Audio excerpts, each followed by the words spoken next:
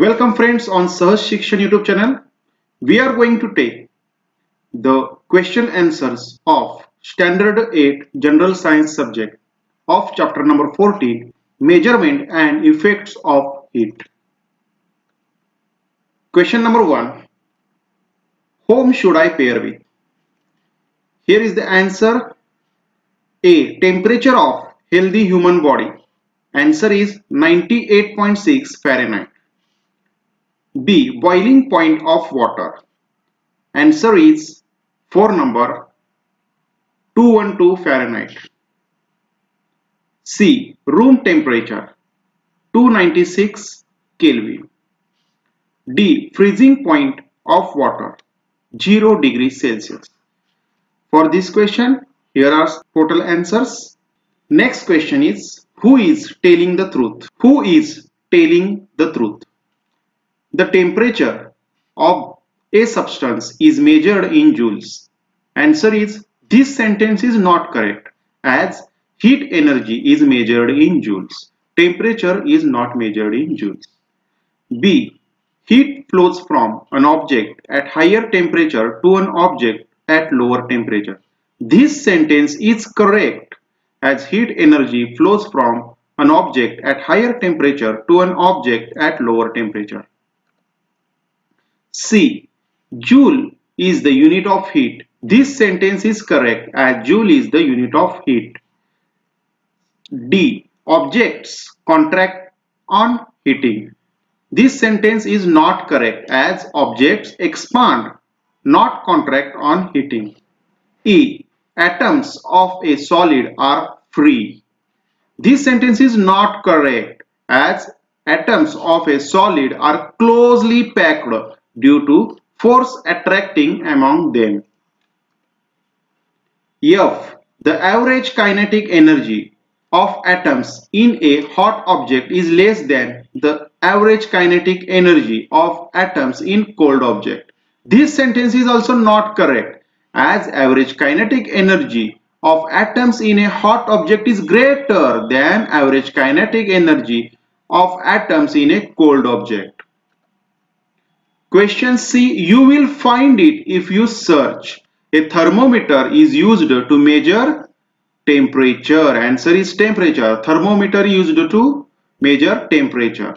The apparatus used to measure heat is called as calorimeter. Answer is calorimeter. The temperature is the measure of the blank kinetic energy of atoms in a substance. Answer is average kinetic energy. Temperature is the measure of the average kinetic energy of the atoms in substance. D. The heat contained in a substance is the measure of the total kinetic energy of atoms in the substance. Question 2. Nishigandha kept a vessel containing all the ingredients for making tea in a solar cooker. Shivani kept a similar vessel on stove. Whose tea will be ready first and why? Answer is easy, because Shivani's tea will be ready and prepared first, because stove is fast. Stove will create fast heat. In Shivani's case, the intensity of flame that is contact with the vessel is extremely high, due to which the flow of heat into the vessel containing the water will be faster. Thus, the time taken for the water to boil will be less. Hence, preparing tea in this case will be faster and convenient. In the case of Nishigandha, who is using solar light, the intensity of radiation that reaches the vessel is not as high in the comparison to stove's flames. Thus, flow of heat will be lower and slower in this case, and the time taken to reach the boiling temperature of the tea will be more. Hence, tea prepared through this method would be at slower rate. Question number 3. Write brief answers. Question A. Describe a clinical thermometer. How does it differ from the thermometer used in a laboratory. Clinical thermometer. Clinical thermometers are mostly used at homes. A clinical thermometer has a glass tube with bulb at the end to measure temperature, and it is closed at other end. The bulb and some portion of the glass tube is filled with thermometric liquid such as mercury or alcohol. The rest of the volume of the tube has vacuum in it. There is a kink toward the end of the glass tube which keeps the thermometric liquid intact once it is removed from the hot body that is under observation. Such thermometers are basically used to measure the temperature of a human body. A clinical thermometer has temperature range of 35 degrees Celsius to 42 degrees Celsius only. Now here is a difference between thermometer used in laboratory and clinical. Clinical thermometer is used at homes. It is basically used to measure the body temperature of humans, and laboratory thermometer is particularly used to measuring the temperature of all things excluding human body. Clinical thermometer has temperature range 35 degrees Celsius to 42 degrees Celsius because human temperature is nearly 37 degrees Celsius. A laboratory thermometer has a temperature range of minus 10 degrees Celsius to 110 degrees Celsius. Third difference is, in clinical thermometer there is a kink in clinical thermometer. In laboratory thermometer there does not have a kink. Third B question, what is the difference between heat and temperature? Very basic difference. What are their units? The heat is a form of energy which makes us feel hot or cold. It is like a kinetic energy, potential energy. It is a form of energy. Heat is a form of energy. And temperature, it measures the degree of hotness. Temperature means degree of hotness or coldness of a particular object. The unit of heat is joules. It is measured in joules. Temperature, it is measured in Kelvin, degree Celsius, Fahrenheit. Question third C. Question is, explain the construction of calorimeter. Draw the necessary figure. Very easy. You can extract answer from the textbook. Construction of calorimeter. It contains a metallic vessel and stirrers that are made up of copper or aluminium.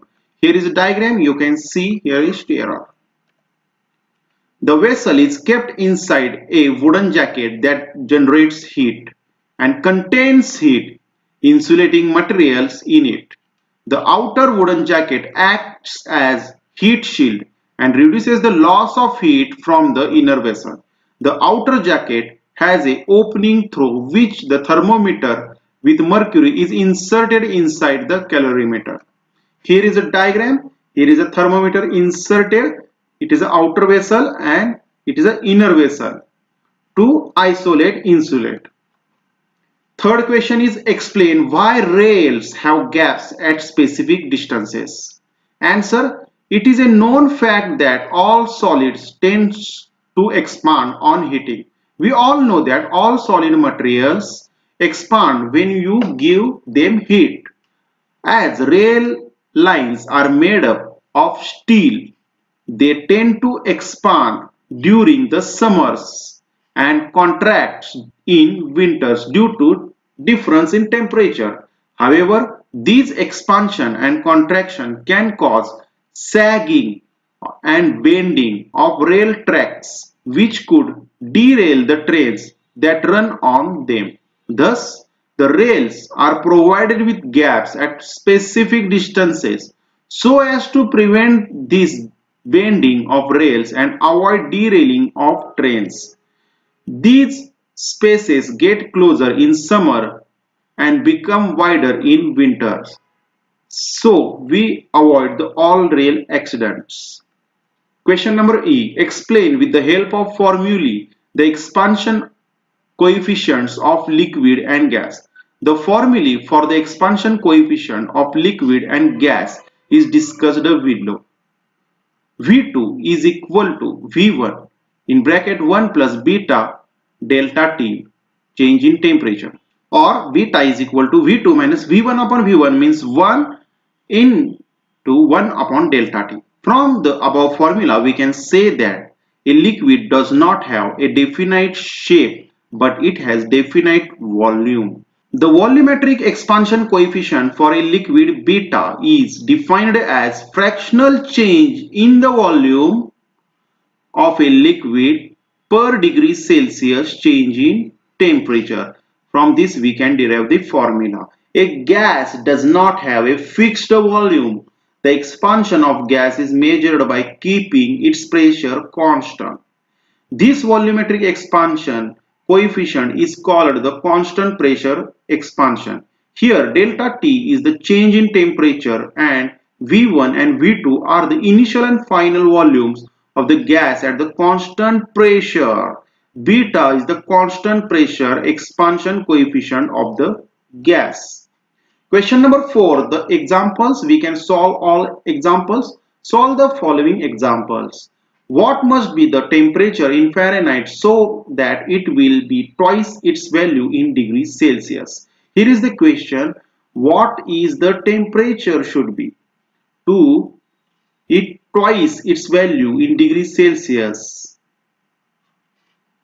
Answer is let temperature in degrees Celsius be T. We define Celsius temperature in T.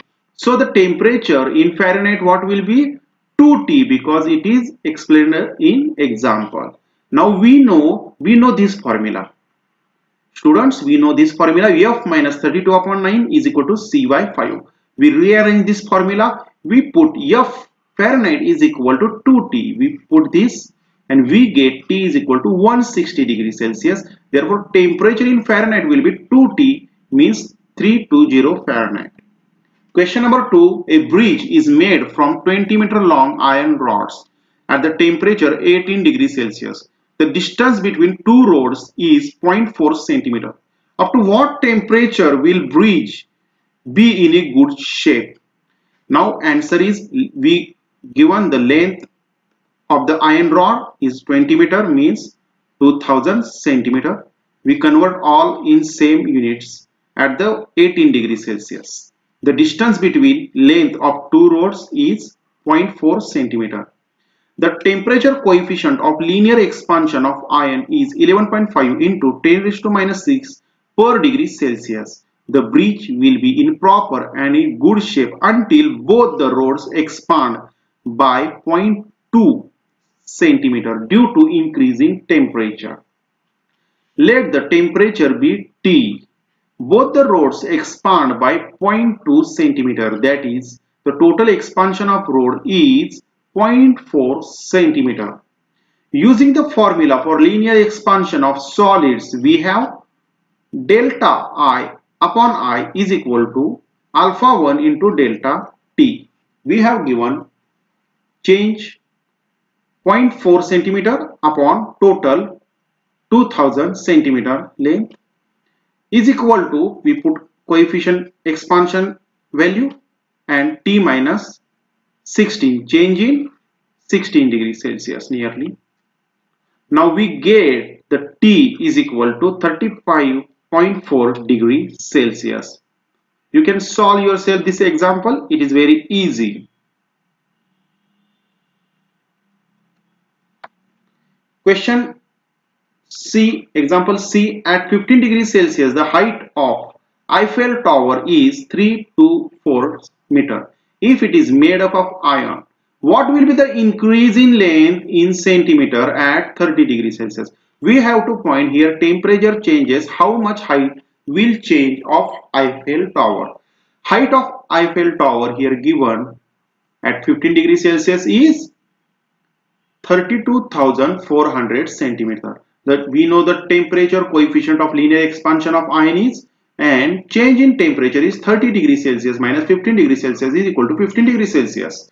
The change in length is, using the formula for linear expansion of solids, we have change in length upon total length is equal to alpha 1 into delta t. We put all values and find change in length is equal to 5.6 centimeter.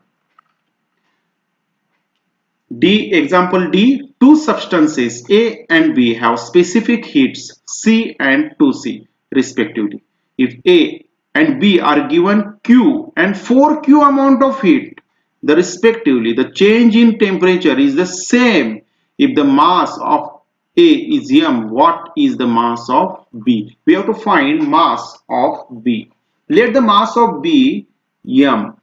Let the change in temperature be T for both bodies A and B. The amount of heat in the body is described as Q is equal to mc into delta T. For body A, Q is equal to mc T. T is equal to Q upon mc. For body B, we put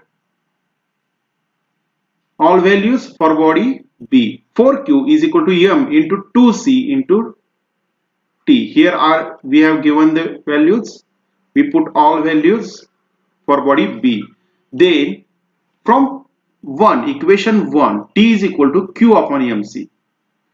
And when we equate both the equations, we get m, body B mass, is equal to 2m, twice the mass of the body A. Example number E. When a substance having mass 3 kg receives 600 calories of heat, its temperature increases by 10 degrees Celsius. What is the specific heat of the substance? We have to find the specific heat of the substance. Let the specific heat capacity of the substance be C. We here assume the specific heat capacity of substance is C. We know the mass of substance m is equal to 3 kg is equal to 3000 gram.